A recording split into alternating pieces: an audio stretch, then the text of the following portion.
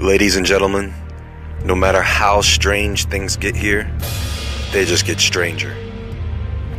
There is a national monument in Wyoming known as Devil's Tower. Now, this is a rock, a very old rock, and it is the only one of its massive size in the area, surrounded by trees. At first glance, this looks like a mountain or just a large mass of rock left behind after erosion. Now, this wouldn't seem strange except for that this rock has a shape that is eerily similar to that of a tree stump. And if you think that's crazy, there are many more of these around the world. So the only question that remains, if a structure like this is an ancient tree stump, then who the hell cut it down?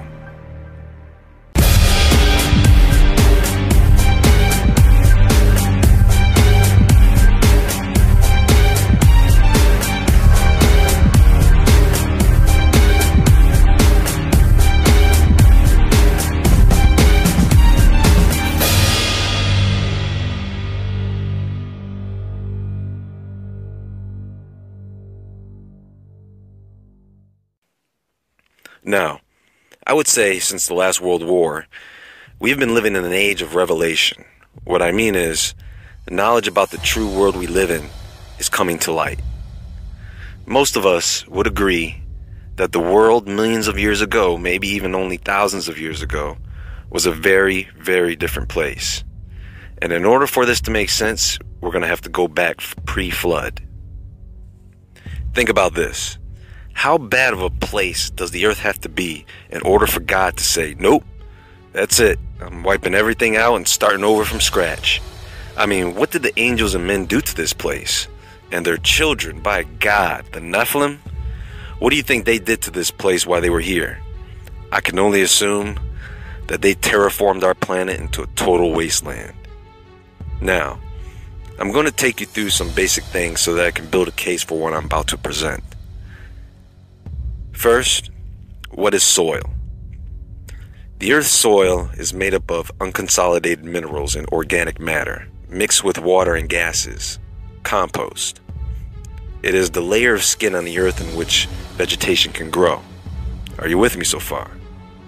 Don't worry, this will all make sense in a moment. Next, we have rock or stone. Now, there are three basic types of rock: igneous, sedimentary, and metamorphic. Igneous rock is formed by the cooling of magma, either within the earth or on the surface as volcanic rock. This can be formed from several minerals and makes up a great deal of the earth's crust.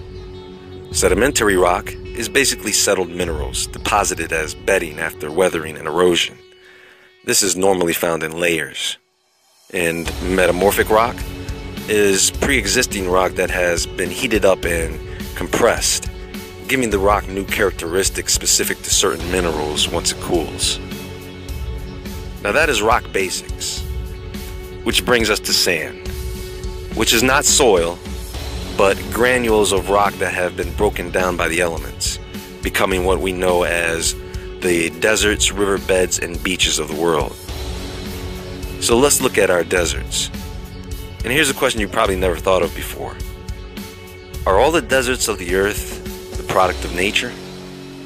In other words, we know that these tiny grains of sand in the desert come from small rocks and finally larger rocks.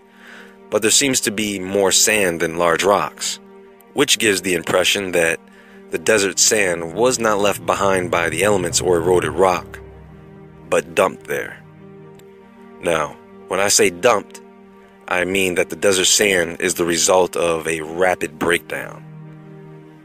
If you look at a geographical map of the world and took all of the continents and pieced them together as one mass of land, then you can see that the major deserts of the world line up to form one large massive desert.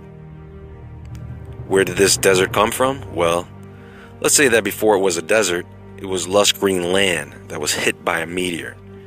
And this meteor cracked the land mass into several continents, forming a crater filled with water that we know to be the Gulf of Mexico. The surrounding desert is nothing more than the aftermath of a great explosion from the meteor impacting Earth. This is one possibility, but it can't account for every desert in the world. So, another possibility is that this desert sand was physically dumped by ancient beings. What beings? We don't know, but I'm sure you can guess. You see, a quarry is an open pit or site where minerals, rock, stone, sand, gravel have been excavated or mined using heavy machinery. They are man-made. But what makes them significant is that the quarry walls have a strong resemblance to the mountain ranges and canyons on our planet. What if I told you that the Grand Canyon is not a natural land formation, but that it was dug out? It's just a long hole that was left after massive mining. Now, keep in mind that when you dig a hole, you have to put the dirt somewhere. Could it be that something like a volcano is nothing more than a large burning landfill? Or maybe deserts are nothing more than the dumping ground for quarry waste. Now, the reason I bring all of these things up, the soil, the rocks, the deserts, quarries, is to begin to paint a picture and show that the earth we live in is a deliberately terraformed, gigantic desert wasteland compared to when it started out. And also, that all the soil, compost, and desert sand around the world may be in great part the remains or debris of ancient giant trees. So now that we got all the science crap out the way, let's get into the good stuff. Now here's the theory, plain and simple. Around our planet, there are hundreds of land masses known as mesas.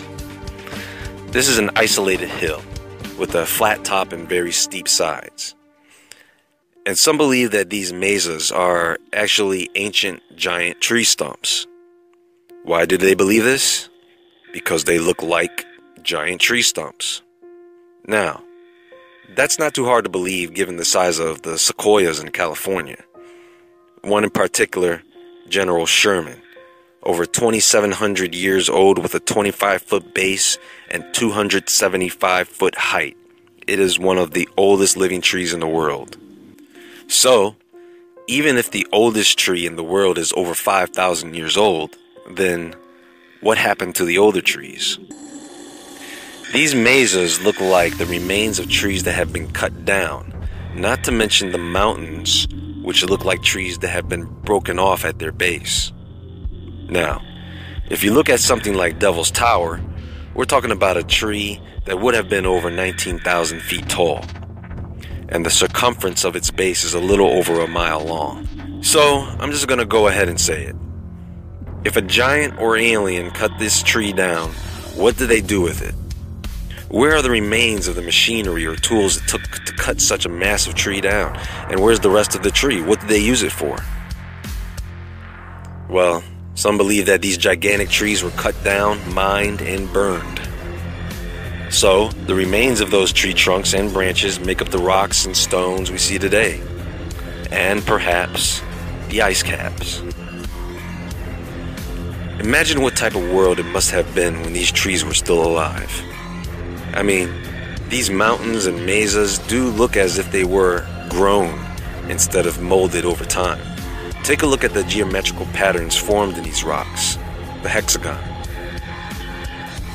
These hexagonal patterns occur in nature and are found all over our planet as the cross-section fibers of these ancient stumps that are everywhere.